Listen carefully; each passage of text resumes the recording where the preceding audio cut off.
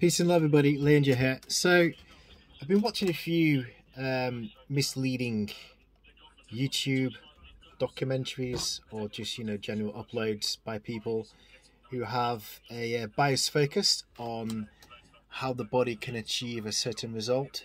For example, you have people recommending low reps for muscle growth, and then you have another school of people recommending high repetitions of exercise for muscle growth.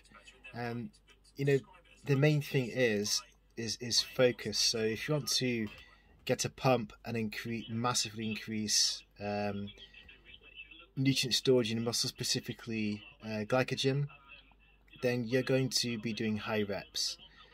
But it's not something you should ideally do all year round. If you're a bodybuilder, for example, or any type of exercise regime under the guidance of your coach, you should be combining strength exercises that are on the scale of strength and power, and also at some point during the year you want to be doing lower loads and high repetitions.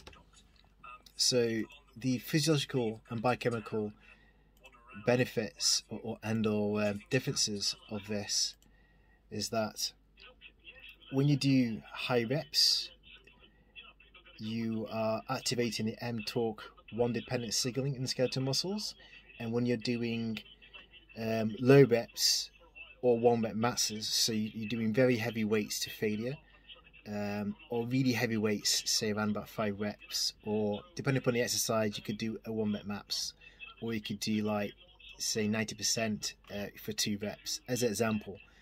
It's not a guide, it's just an example, okay? But these experiments that have been done, and it's found that the MEK-eERK1 2 signaling cascade and EF2 is activated during this type of exercise regime.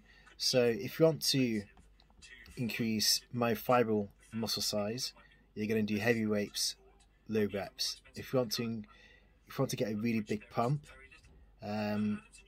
increase the volume, the liquid volume portion of the muscle cell, then you're going to do high reps and very low weight, or medium weight at most.